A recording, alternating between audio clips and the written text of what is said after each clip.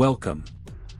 In this video we will talk about code P0542, its symptoms, causes and possible solutions. The P0542 trouble code indicates a high voltage condition in the intake air heater circuit. This circuit controls the intake air heater, which warms up the air entering the engine for improved combustion efficiency, especially during cold starts or in cold weather conditions.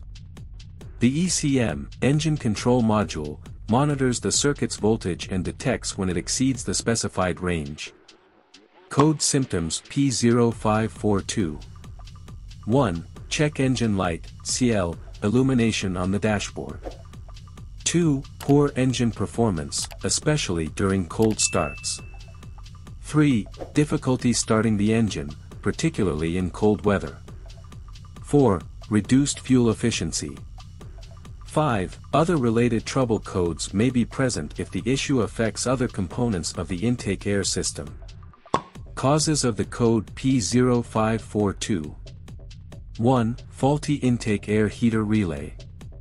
2. Short circuit in the intake air heater circuit, causing high voltage. 3. Damaged or corroded wiring and connectors in the intake air heater circuit. 4. A defective intake air heater element. 5. Issues with the intake air heater control module or the ECM. Code solutions P0542. 1. Inspect the wiring and connectors associated with the intake air heater circuit for damage, corrosion, or loose connections. Repair or replace any damaged components as necessary. 2. Test the intake air heater relay and replace it if it's found to be faulty. 3. Check for any short circuits in the intake air heater circuit and repair them as needed. 4. Verify the intake air heater element for continuity and proper operation. Replace it if it's defective. 5. Ensure that the intake air heater control module and ECM are functioning correctly by performing diagnostic tests with appropriate scan tools. 6. Clear the trouble codes from the ECM and perform a road test to verify that the issue has been resolved. 7.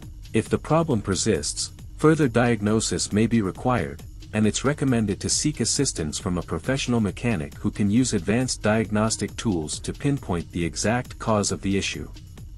Thank you for watching this video. Don't forget to leave a like and a comment. See you next time.